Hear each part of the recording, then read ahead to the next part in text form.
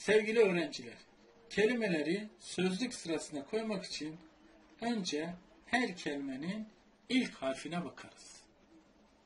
Kalemin K'si, masanın M'si, okulun O'su gibi. Ona göre alfabemize yerleştiririz. Yan tarafta alfabemiz var. Kalemi K harfine yerleştiriyoruz. Masayı M harfine yerleştirdik. Okulu O harfine yerleştirdik. Tavşanı T harfine yerleştiriyoruz. Virüsü V harfine yerleştirdik.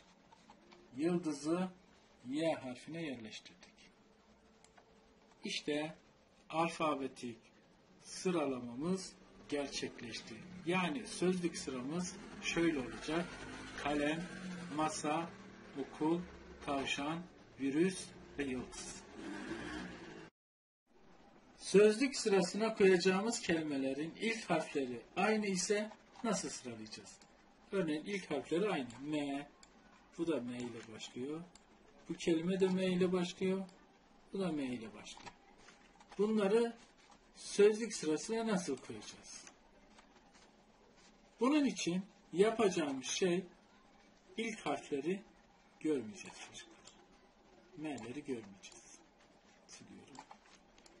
İkinci harflere bakacağız. A. A ile başlıyor. A'ya getirdim koydum. E. E'ye getirip koydum. U. U'ya getirip koyuyorum. Ü. Ü'ye getirip koyacağız. Evet. İşte şu anda masa, melek, muz ve muze kelimeleri sözlük sırasına göre sıralamış oluyoruz. Kelimeleri sözlük sırasına koyma konusunda başka bir örnek yapalım. Örneğin balık, ayı, çekirge, kaplan. Bu kelimeleri sözlük sırasına göre sıralayacağız. İlk harflerine bakıyoruz. B, A, Ç ve K. B.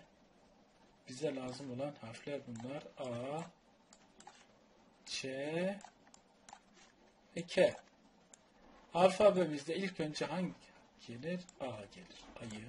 Ayı buraya. Sonra A, B. Balık buraya. A, B, C, Ç. Daha sonra Ç harfi gelir. Çekirge buraya. Sonra da kaplan, K harfi sözlük sıralamasına göre gelir.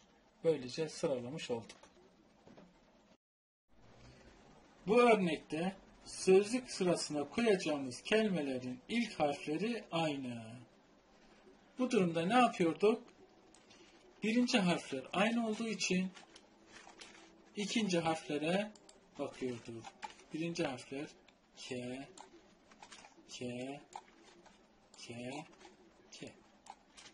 O zaman ikinci harflere bakıyoruz. O, U, A ve İ. Evet. Ona göre alfabetik sıralamayı yapacağız. A'dan başladık. A. Kalem.